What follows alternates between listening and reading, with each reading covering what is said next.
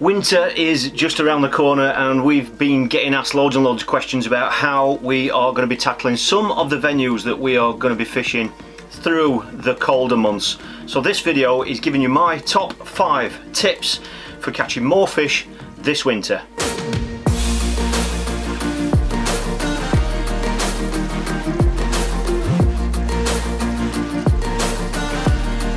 It's really been evident that the weather has started to change now. A lot of the venues that we're fishing, the water clarity is starting getting clearer, the temperatures have started to drop, and obviously the water temperature has started dropping as well. Over the weekend I was out on a coaching session with Jeff, but I actually took Dad along with me. It was at Southfield Reservoir and I managed to capture some of the action. The Moody Mistress, very cold wind today. We're here with Jeff. He's into his 3rd lump. Proper fish. He just changed his feeder for the 3rd time. He's caught another fish. Look at that, proper fish. Well done mate. Peg 45.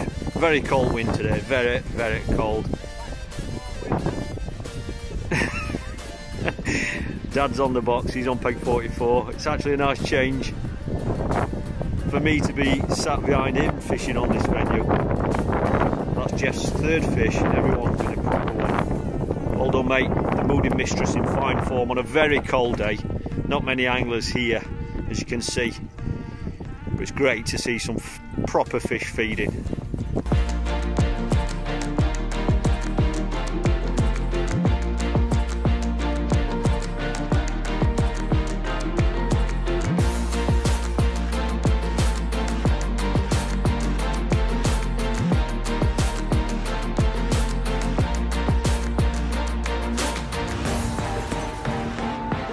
It was a bitterly cold day, but it was amazing how many fish fed. It was an absolutely fantastic session. So I hope you enjoyed that little bit of rare footage of Dad fishing. I was out there with the Blazeware as well, and later on in the video I will be just giving you some feedback of what I've experienced using the Blazeware heated clothing over the last month. And I hope you're going to appreciate some honest feedback from that, what is widely regarded as the top of the range in heated clothing. So the top 5 tips. Tip number 1 has to revolve around ground bait. As predominantly a feeder angler, ground bait features very heavily in my fishing all year round. Now in winter and autumn, this is when I start looking at the ground baits and the ground bait choices that I'm using, and I just start to look at more darker mixes and mixes that have got less feed in them. To me, I always feel much more confident in fishing darker mixes when the water clarity is quite clear. And the ground baits that you're feeding really need to be low in food value as well, and that's because you don't want fish eating the actual ground bait itself or much of it anyway. You only really want to be giving the fish the particles that feed that you are deciding to feed, because let's face it, fish feed less during winter, so that means we just want to control it a little bit and cut back on the amount of feed that we're actually giving them. Now I've always had more faith and confidence in darker mixes, and dark green is also a favourite of mine. Now the mixes that I'm going to be looking at and using this winter are Ringer's Dark. I mean, this is a mix that I use all year round anyway. Lots of you know this, and it's quite easy to get hold of because it's sold in lots of tackle shops up and down the country, but obviously you can get it online as well from tackle shops that do mail order and online sales. As you can see, it's a dark green mix, which is what I really like, and it's very low feed value as well. It is a fish meal mix, it's quite strong as well, so you might want to think about that, because sometimes strong mixes are a little bit more selective as regards the actual fish that you're going to be targeting. So sometimes a strong mix like this may suit targeting bigger fish, alright, so bear that in mind. But as you can see, it's a lovely dark green colour. Another mix that I'm going to be looking at is Swim Stim. This is the brand new one from Dynamite. It's the Swim Stim Silver fish mix. This is actually the betaine green, as you can see. It's slightly lighter in green from the Ringer's Dark, but that will obviously darken down when you start adding water to it, and that's another really fine mix. It's a fine pellet feed mix. This is brand new, so I'm really looking forward to getting out on the bank and trying that out this winter. There are cereal mixers out there, those two are fish meal mixers. This is one of the win-win range. Again, it's a really nice, well, it's black really, you consider this one to be. As you can see, it's low in feed. It's a cereal based mix, so there's no fish meal in this, so lots of anglers tend to use this on more natural type venues, or venues where you don't want to be too selective about the fish that you're targeting, because cereal mixers will catch a roach and all sorts of different species. So that's another mix that I'm going to be trying this winter. Now there are two more mixers that I want to show you, and they are from Boland. These ones come in much bigger bags. This one is the FEEDER Black. It is one I mentioned in a video quite a few weeks ago. FEEDER Black, as you can see, and as the name suggests, it's very, very dark. It's black in colour. These do come in 3 kilo bags, so these work out very economical. However, these are cereal mixers. Okay, so if I show you the label there, it's FEEDER Black from Boland, but these aren't fish meal mixers, but 3 kilo bag, very, very good for value. Now there is another mix that I will be trying through this winter, and it is another Boland mix, and that one is in a 5 kilo bag. Alright, there we go. It's a really dark mix, black you would say, and as the name suggests, all round black, and that's basically telling you exactly what it is. It's a cereal based mix, so it's not fish meal. Okay, this is Boland. I'll show you the packaging there, and you can see through the window that it's really, really dark, low feed, great on more natural waters and when you just want to be less selective about the fish that you're targeting. And a 5 kilo bag. I will put a link underneath to more information about these mixers, all of the mixers, in case you want more information about them. But those are key mixers that I'm looking forward to using this winter. Tip number 2 is all about feeders. Lots of people ask me what sort of feeders I will tend to use through the winter months, and as a general rule, the best thing to bear in mind is just scale the feeder down. Now it depends what sort of feeder fishing you're doing. If you're fishing with pellet feeders, just scale them down. If you're fishing with method feeders or an open method feeder, in this case, just scale them down. To give you an idea of the actual size of these, there we go, that'll give you an idea of the actual size of the feeders themselves. The same applies to when you're cage feeder fishing as well. You can just scale the size of the feeder down. If I pop that there for you, it gives you an idea of how small these feeders are. And that's all winter's about. It's about scaling back. Fish in winter, because the water is cold, the fish are moving around less. So if they're moving around less, then that means they're burning less energy, and that means they don't have to eat much food, or as much food as normal. So that means that they are just going to be eating less. So it's always better to err on the side of caution, scale down the size of your feeders, because ultimately that's going to scale back the amount of feed that you're actually feeding. Depth versus range. It's a topic that lots of people ask about all year round, and it's when people are thinking about what lines they think they should be fishing. Do you go right out into the reservoir in winter, or do you go look for the deepest part of the swim in winter? For me, I like to target different areas of the swim. If I've got fluctuations in depth, then I will always opt, if I have the option, to target different depths of water. So if you can find the deepest spot of your swim, put a spot there or put a line in there, and if you've got another area of the swim that is slightly shallower, then I will cover my options and place some bait there or put a line in there as well. With that in mind, one of the best friends you can have is a stopwatch. We've talked about this a lot. This is just a cheap one. It doesn't matter what you use. You could even use your watch if you prefer, or your phone. And basically the stopwatch is used to find out where the deeper areas are in your swim. So at the start of the session, just put a bomb on your rig, just put a bomb on a snap link swivel, and cast out to different areas of the swim, and press the stopwatch as soon as the bomb hits the surface, and stop it again when it hits the bottom. That's going to give you a reading of how deep it is, and by doing that in different areas, it's going to build up a picture in your head about where the deeper areas are. So just use a stopwatch. It's much more accurate than counting, and that will let you know where the deeper areas are, and that way you'll be able to cover your options. So if you are faced with a venue or a peg where there aren't fluctuations in depth, then we quite often, it's very, very common on lots of different venues in winter to go further out into the lake or the reservoir, because as a general rule, certainly with fish like carp and bream as well to an extent, on those shallower venues, they tend to push out into the open water during the winter months. Tip number 4, refine your approach. Now that really applies to every aspect of your kit, but the main aspects that it really refers to is you might want to start using lighter or lower diameter hook lengths. just to enhance the chance of you getting more bites. And that goes for the hooks as well. Scale your hooks down. In summer months, I mean, I've been out with 1 or 2 lads this weekend coaching, and they're amazed at the size of the hooks that we often use. They are much bigger than what they would expect, and that's because we've learned that when fish are feeding, certainly on natural venues, we can get away with larger size hooks than what we ever thought would be possible, and that just makes our fishing much better. You know, we're missing less bites, you're losing less fish as well, and it's just great to get away with a bigger hook when you can. However, in winter, when fish are a lot cagier, they're moving around less, they're not picking a bait up and swimming off as much like they do in the summer months. They tend to just work their way over the feed area much slower, so we tend to scale the hook size down as well. A 16 and an 18 is ideal if you're fishing a cage feeder type approach. Those are ideal hooks because if you're fishing with a single dead red maggot, double pinky, anything like that, those size hooks are matched perfectly. And my best bit of advice about those is whatever hook pattern you decide to select, just have a look at the gauge of the actual hook itself. Alright, there are some in these sizes that are very fine wire, so they might not be suited to the type of fish or the species of fish and size of fish that you're targeting. And on the flip side of that, if you are targeting silverfish, little roach and skimmers and that sort of thing, you don't need a really thick gauge hook. Alright, so just try to find that nice balance.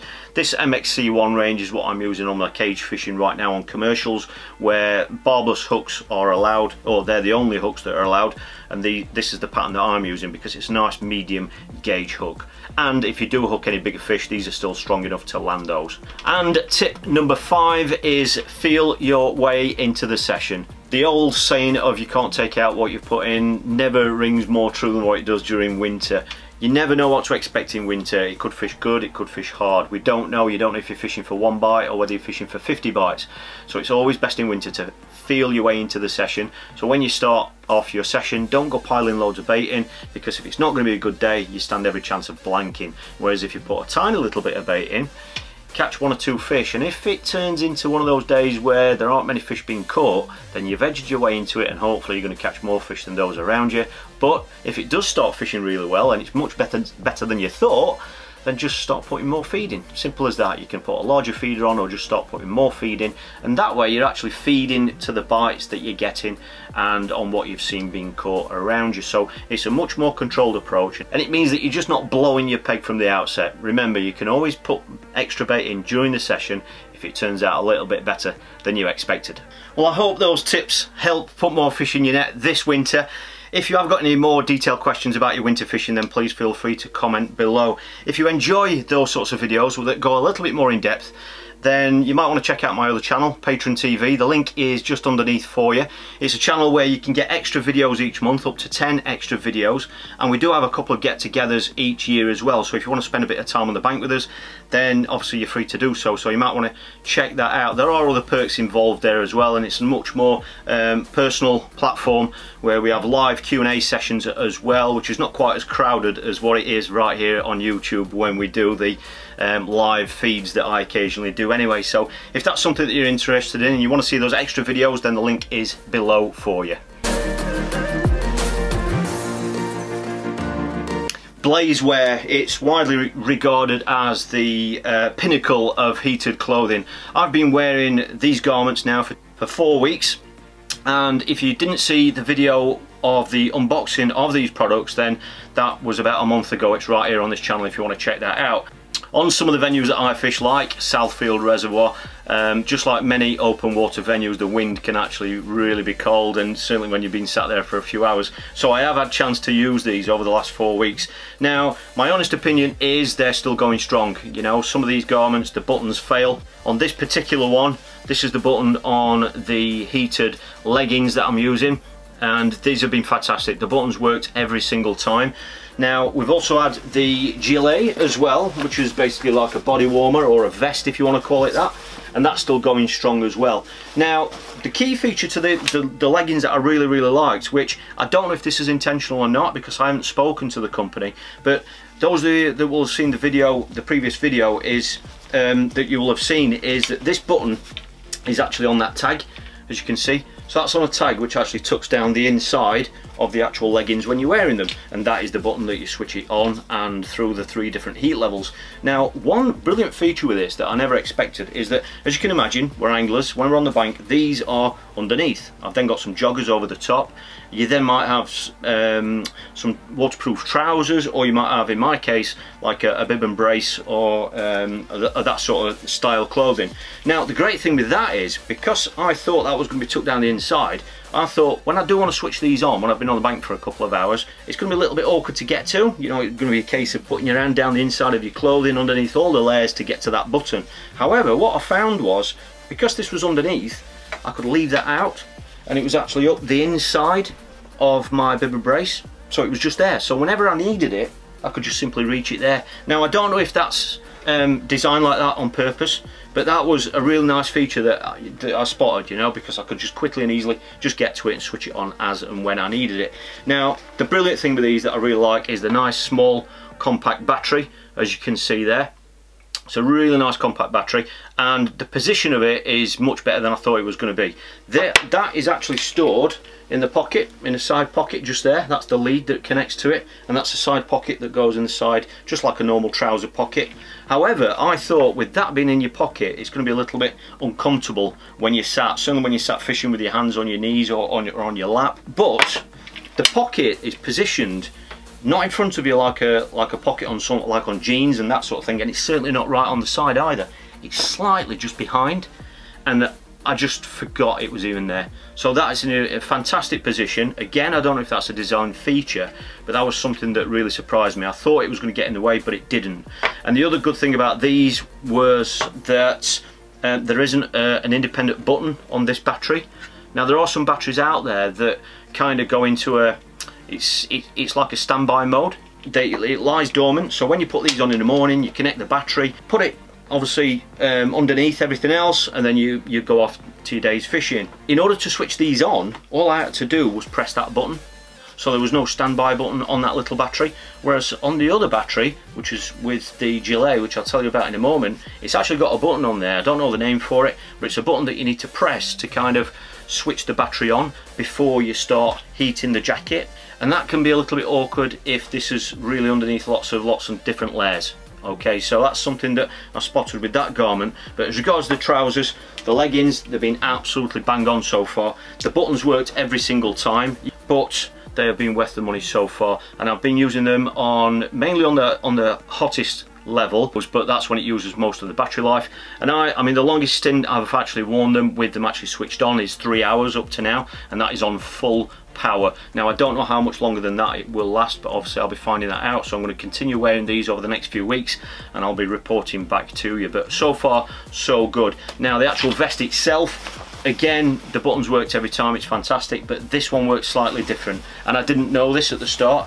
Basically, this comes with, you can see the gilet there, it's got side pockets with zips, one at either side, but the actual zip for the pocket for the battery is actually on the inside of the jacket. Now, this is actually advertised as water resistant, so I haven't tried it in the rain yet because it's been underneath everything else, you see, so that's why I haven't tested that out yet. And the button for this, it's not on a tag or anything, it's just on the inside of the right hand side of the vest. Okay, now the battery is a different battery. Now that tucks away on the inside and it's zipped away there, but as you can see, it's a different battery. It's larger. If I just disconnect it, it's much larger than the other one. If I put them side by side for you, you can see the difference in size. Okay, so this one, the battery in the vest is much bigger. Obviously it's a little bit heavier as well, as you'd expect, but this battery has got one feature on it which I didn't know about. If I hold that there for you, it's got a button. See the button there? That button is basically what you need to press before you want to start heating the jacket. So if I switch it on, you see all 4 lights have just come on, and that's telling me that the battery is charged full. Alright, if it wasn't charged full, it would be on 3, 2 or 1. Okay, and basically what you need to do with this is you need to press that button and then press the button to heat the jacket. I didn't know that, I'll be absolutely honest with you. I didn't read the instructions. I don't even know if it's in the instructions. I was just trying to use it like the other battery on the leggings, and I thought it wouldn't work. I thought it was broken, but it was only after playing around with it for a bit that I realised that. So if you're going to wear this underneath 2 or 3 or 4 other layers, then it could be a little bit difficult to get to that battery, to press that button to switch the jacket on. So if you are going to think about getting a jacket like this, the functionality of it is fantastic. The buttons worked every time. It gets really warm. The length or the life of the battery has been the same so far that I've used it as the leggings, but you might want to think about the order of your clothing that you actually wear it, because if you, like I say, if you're going to put 2 or 3 layers on the top of this, then it might be difficult to get to that button in order for you to start using it. Hope that makes sense. It's not cheap clothing. That's probably why it's regarded as probably, you know, the best that there is out there, but quite generally I think you'll agree that you usually get what you pay for. And like I say, after 4 weeks of testing, these both garments have been working fantastic, no problems whatsoever, but I will continue to use them. And if anybody wants to learn more about these products, I'll put a link underneath this video to their website.